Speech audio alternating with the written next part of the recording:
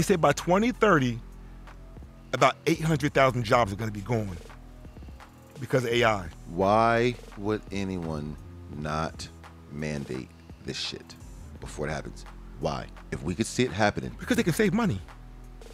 Bro, it's all about Bottom money. line. It's all about saving money. And So Bottom sick line. of that. if you could get a answer. robot to work I at know it's the the truth. McDonald's, you could get one robot that could just be back there doing everything.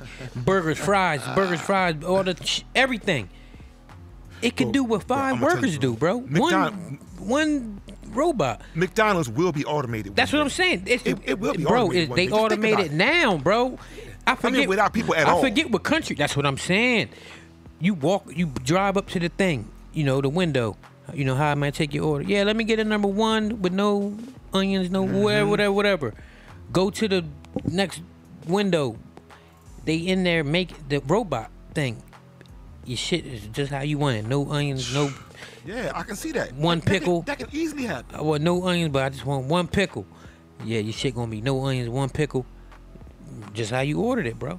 It's already a thing. Knowing that it is a thing, I'm not saying it isn't, and I know it's there. But there are certain things that you don't do because it's called shooting yourself in the foot. Why are we doing this is the question.